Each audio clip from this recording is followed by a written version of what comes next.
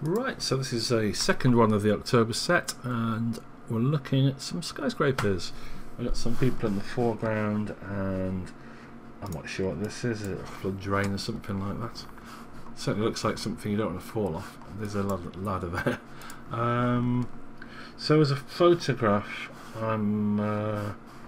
that's too close to the edge for my liking, and that's poking through. So I think let's get a bit savage with the crop tool and see if we can just make a shot that doesn't include those. We're going to do it with a very tall thin one. Is that vertical? If you want to make something vertical, click your crop tool, and then this angle straightening tool here is your friend, and then just find something you know to be vertical. I think this is actually bent, is this tower. It's got one of those curved fronts. But there you go. So let's just see what that looks like.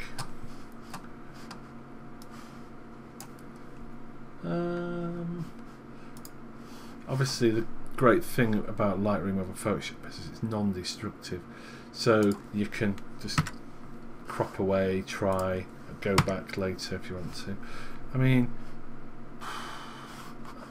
I'm always a bit dubious about having half buildings in or buildings too close to, oops, I've just rotated it by accident, too close to the edge.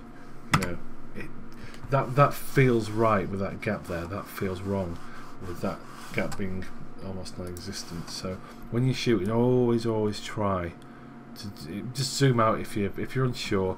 Zoom out wider, and then you can crop in later. It's not something I recommend you do for everything.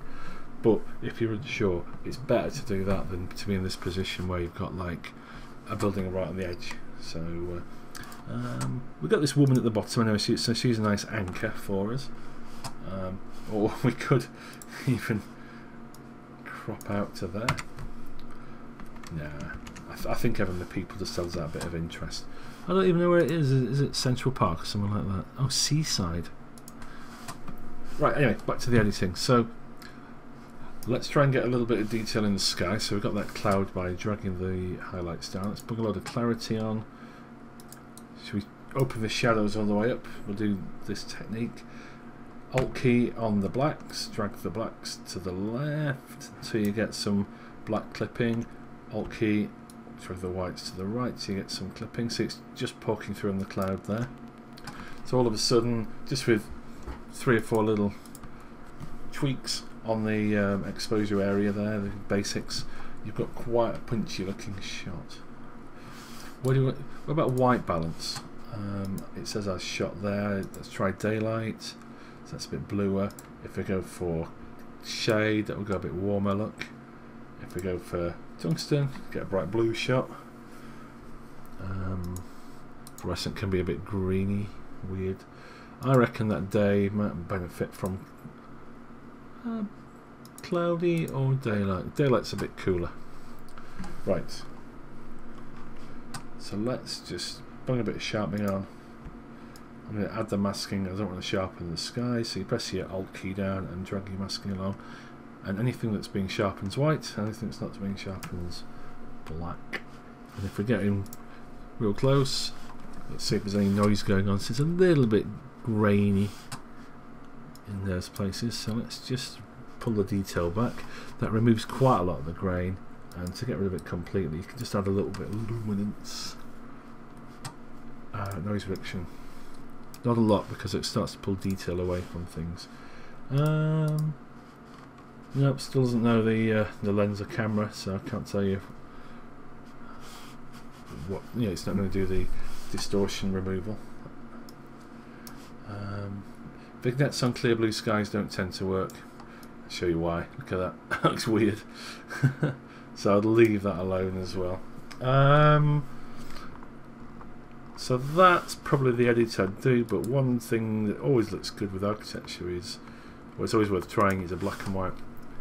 And so you just create that duplicate, so create virtual copy, go back to your HSL color BW, click on black and white, and then you click on the picker here.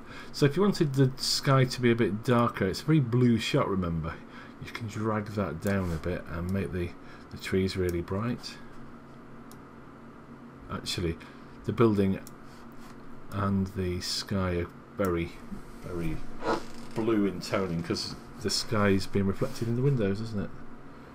So I'm going to just tweak around, make the whites a bit whiter, maybe bring the clarity down a bit, and then finally just let's get an ellipse tool just to go over the main building.